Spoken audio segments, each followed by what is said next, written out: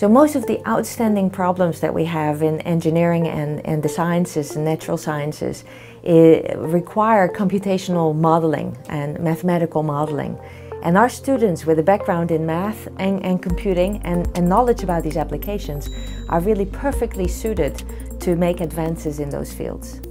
At icme, we study a full spectrum of topics, everything from numerical linear algebra to theoretical and numerical PDEs, to optimization, to stochastics and discrete mathematics. And this really broad exposure from day one really sets you up to do interdisciplinary research and to specialize in one of these fields later on. So our students have access to all these wonderful faculty from these different departments, and it allows them to dive very deeply into an application and at the same time contribute math and statistics and computing to these research groups and help advance the fields. When I came to icme, I didn't know exactly what I wanted to do, and having the breadth of opportunities by working with faculty across so many different disciplines as a graduate student was fantastic. I think icme is a wonderful place, especially for people who want to do interdisciplinary research in computational sciences and engineering. Many of the students, when they decide to go to graduate school, they're not really sure about what they want to do. They want to do computational science, but they're not so sure about what specific area they want to get engaged in.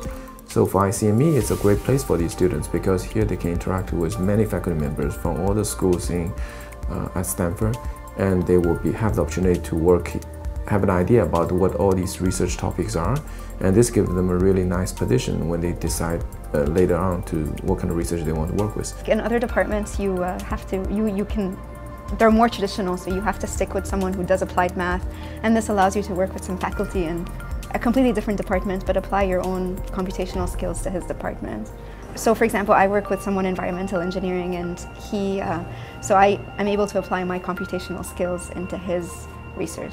I personally would like to go into academia, but I don't want to close the door to industry, and I feel like icme really gives me the opportunity to work on building a career in academia and also being ready for the industry. The greatest thing that I've seen come out of the community of icme is that now that I'm in academia and doing research, I have maintained connections with my former classmates. And we're still colleagues, and not even colleagues, more than colleagues, we're also friends. And we've written papers together, we write proposals together, we get projects together. So in contrast to students competing with each other, say for example on homeworks, in icme it's really more of a community where we work together, which then translates well to these interdisciplinary teams for real-world problems. So recently we also built the Hive, which is the HANA Immersive Virtual Environment. It's what we call a scientific visualization facility.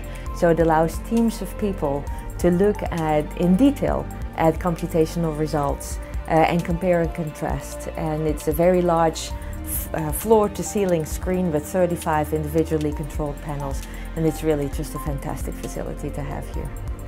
The big problems in science today aren't going to be solved by an exceptional individual. They're going to be solved by interdisciplinary teams, and icme is a place where you get to learn that kind of interdisciplinary education, where you get that kind of interdisciplinary training to enable you to work in those kinds of groups.